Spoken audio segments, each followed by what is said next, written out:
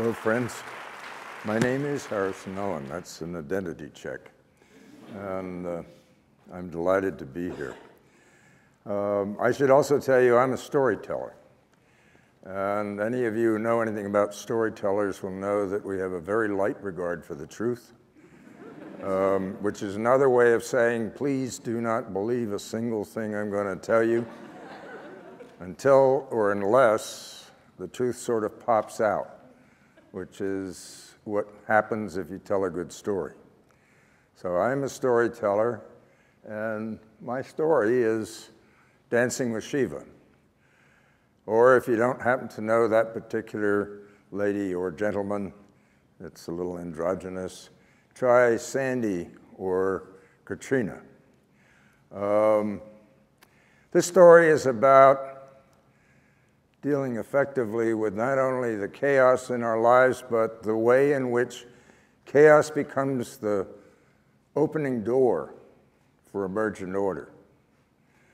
It's a suggestion that rather than just being the flotsam and jetsam in this world, we can, in fact, be active and contributory and effective participants in this dance.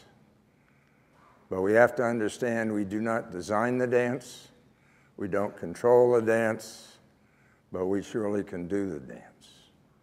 Let me put it in terms that I'm sure that everybody here in the Jersey Shores will understand. Sandy was a major pain in every sense of that word. But it is equally true that you could not have a nice day at the beach were it not for the Sandys and her kindred over the centuries. Because the simple truth of the matter is those gorgeous beaches are in fact the product of the ultimate chaos and pounding which shatters prior structures and creates something new that we all enjoy. This story is, in fact, a very, very old one. It is back in the days of Indian history, 5,000 years ago, the story of dancing Shiva, the creator and the destroyer. A slightly different version with a different nuance shows up in China between the yin and the yang. It's not chaos or order. It's the dance in between. And of course, we have a new modern one. We call it chaos theory, complexity theory, emergence, you name it. But the bottom line is basically the same thing. Systems, all sorts of systems, that's you and me, our businesses, our countries, our towns, exist in a steady state until such time as the environment throws them out of their orbit, past equilibrium, into chaos, at which point one of two things happen. They go poof, dissipate, or they renew and reorganize or actually self-organize at new and higher levels of complexity. This is an emergent story for sure, but there we go.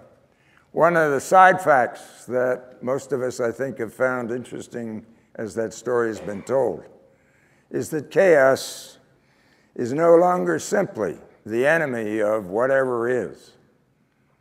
Chaos, in fact, ends up being the precursor, the necessary precondition for new order. No chaos, no order. No chaos, no life.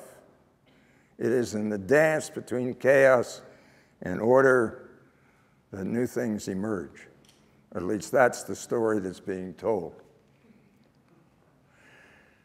I think it's fair to say that there's an emerging scientific convergence at this point. And people are saying that birds do it, bees do it, galaxies do it. In fact, you might be driven, or I find myself driven, to two possible conclusions. After 77 years on the planet, I think this is the only thing I've actually learned. Number one, all systems.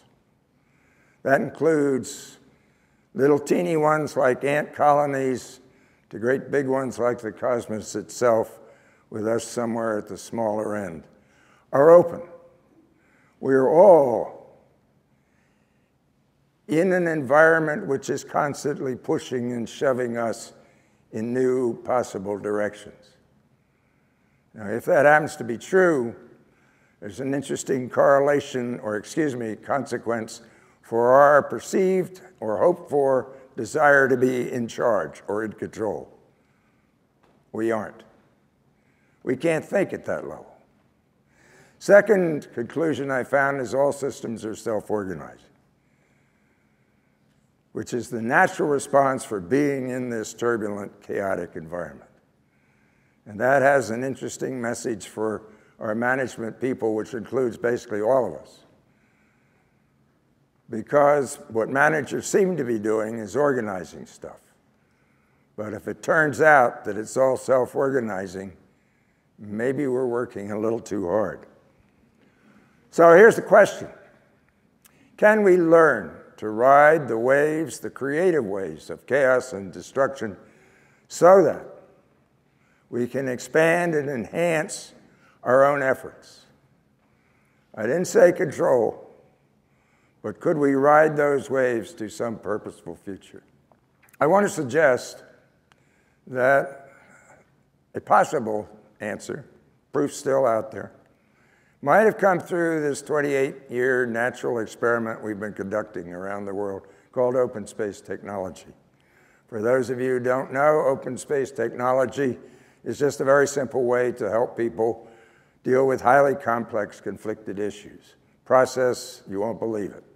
Sit in a circle, create a bulletin board identifying the issues that you want to talk about, open a marketplace to figure out the time and place when you're going to get together, go to work. That's it.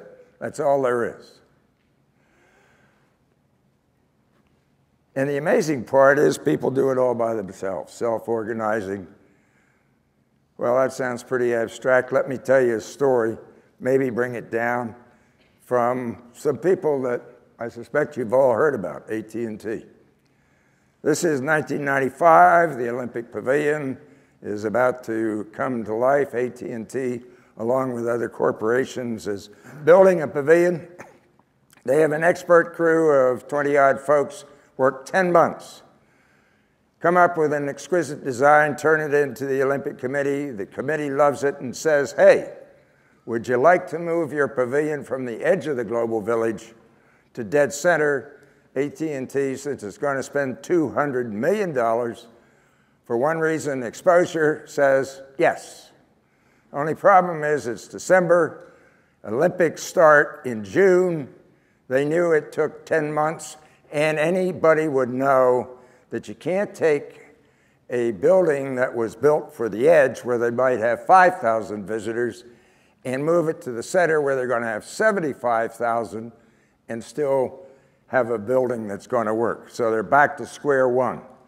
Count 10 months from December, the Olympics are over, and you haven't even built the building. Guess what? 23 people sit in a circle, create a bulletin board, open a marketplace, and go to work.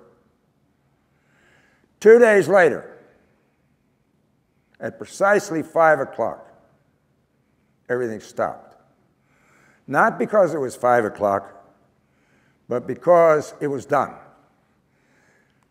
What they had done was a completely new building design down to the level of working architectural drawings. Now, I grant you it wasn't pretty, but it was there and it was working. Number two, they were further ahead with that building than they were with the previous design, because while they were doing it, they were on their cell phones, stuff was hitting the ground in Atlanta. Number three, everybody agreed that it was aesthetically much better than what came before. And number four, which I noticed they didn't think about, they all loved each other. Any of you who've worked in a really high-pressure situation with a team, you can drive them to the wall. You may get the job done, and they all hate each other. These folks were hugging and kissing. But just notice, they managed to do, in 2 days, what they knew perfectly well was going to take them 10 months. If you figure that out, it's a 15,000% increase in productivity. So what happened? That's what happened. What didn't happen is almost as interesting, I think. Number one, there was no advance agenda. They walked in cold-footed flat. Two, nobody was in charge. Number three, there was no prior training. And oh yes, they did have a facilitator, that was me, who was largely known for taking long walks and naps and never intervened. All right? I had a client one time said, Harrison, you've invented the ultimate scheme. You know, the client does all the work and you just take naps. If you think about this, this violates absolutely every principle and practice of meeting management or management itself. I don't know of any that it doesn't. So, reasonable question. What on earth is going on? Could have been something in the water. Could have been massive good luck. It could have been a whole mess of things, except that.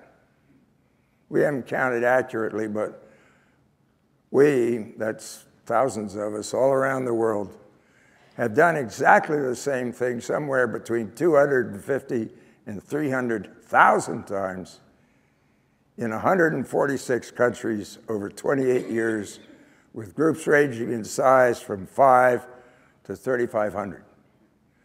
And the results in every case have been comparable. I'm not about to say we always hit 15,000%, but it's been the same. So here's the big secret, I think. Remember, I'm a storyteller. Don't believe a word. All systems, including all human systems, are fundamentally self-organizing.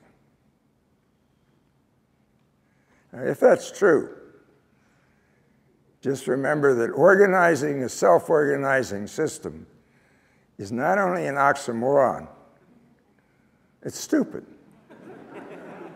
Particularly if the system can do a better job than you can. And the 15,000% factor, well, I take it as good news and bad news.